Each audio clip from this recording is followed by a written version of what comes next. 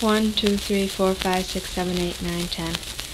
Today is Tuesday, September 29th, 1953. I was born in Lyons, New York, and I've lived most of my life in Lyons. Came to Ithaca College September of 1953 and expect to stay here 4 years. My name is Joan Santelli.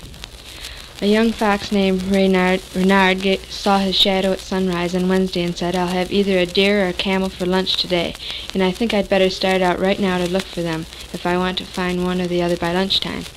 I'll probably have to walk many miles for them because I'm sure there's nothing around here." After a while he passed 4 or 5 older foxes who were running along a narrow path in the forest. They'd seen their shadows early that morning and were also searching for some large animals to eat for lunch. At noon our young fox went back to join them where they'd stopped to rest near the edge of a small body of water. They were tired and hungry too, but when they all looked at their shadows again they said, "A mouse will do." This summary of the story is it's about a fox that, again, a bunch of foxes at the beginning of the day that were very hungry, but after they'd walked a while and got tired, they decided that anything would do. There was an old man who said, "How shall I flee from this terrible cow? I will sit on this stile and continue to smile, which may soften the heart of the cow." There was an old person of Burton whose answers were rather uncertain. When they said, "How do you do?" he replied, "How are you?" That distressing old person of Burton. That's all.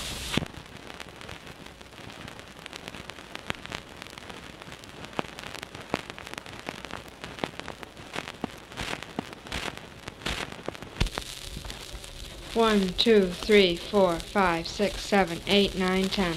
My name is Joan Santelli. Today is December 8th, 1953.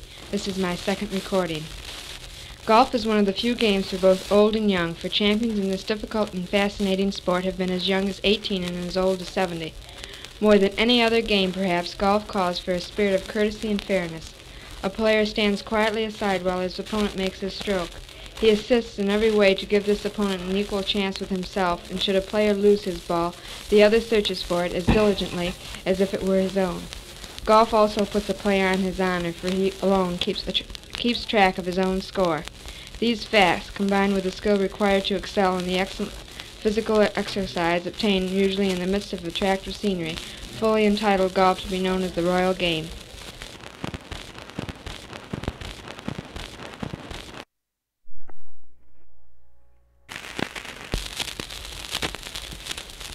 My name is Joan Santelli. Today is Friday, January 29th, 1954.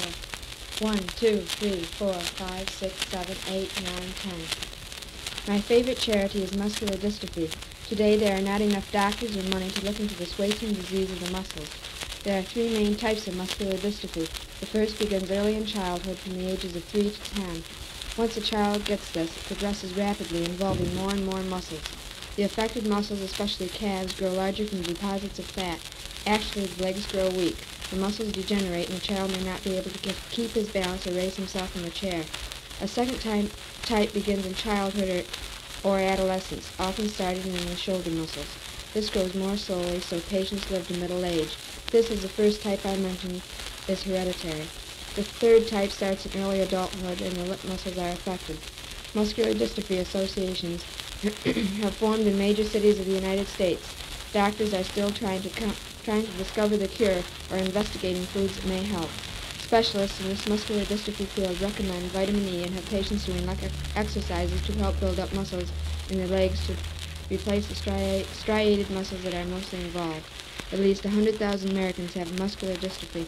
I hope that soon doctors can combat this terrible handicap.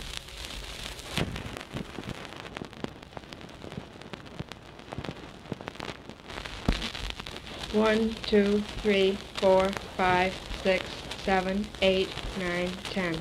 This is my first recording for the second semester of the Fundamentals of Speech course. My name is Joan Santelli. The date today is April 8, 1954.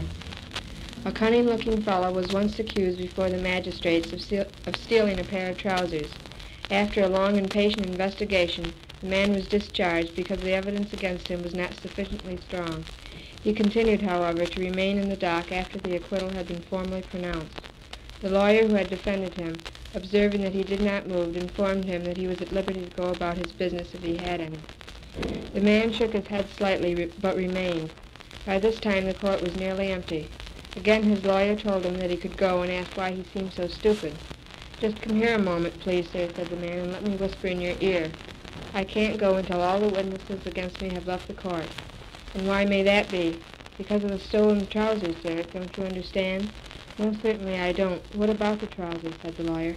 "Only this, sir," whispered the fellow in his lowest tone. "I've got them on."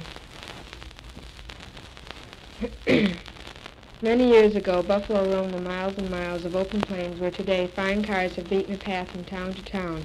In those days it was not against the law to shoot these shaggy brown animals, and many fine marksmen saw an opportunity to milk the plains as a source of riches.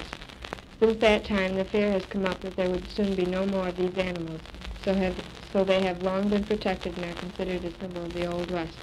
I have a cold, that's all. Very well, but you can go.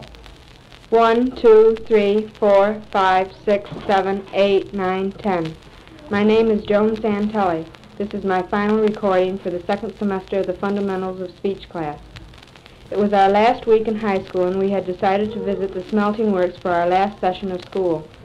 When we arrived on the grounds, we found a guard waiting who led us down a narrow path to the furnaces.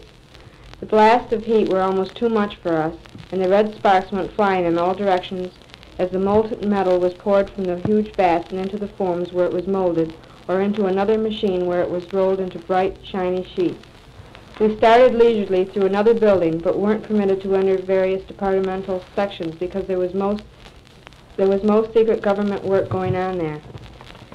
Not wanting to skirmish with the Federal Bureau of Investigation, we went on to the ballpark where we ate frankfurter sandwiches and saw an exhibition game between the Pittsburgh Pirates and the Yankees.